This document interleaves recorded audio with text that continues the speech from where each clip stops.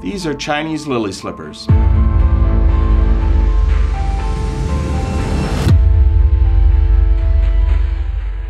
At the tender age of 3, girls would have their feet purposely broken and tightly bound. Shaped so that their toes touched their heels, walking was difficult. Prolonged standing was impossible. Unable to work, these women had to be kept by wealthy men. By the Manchu dynasty, the practice became more widespread, and feet were broken into a lotus shape. Though it was first fought in 1874, pressure from the Christian women's temperance movement led to the practice being outlawed as a result of the Boxer Rebellion. Believe it or not, it wasn't until Mao's communist government took over in 1949 that foot binding was totally eradicated.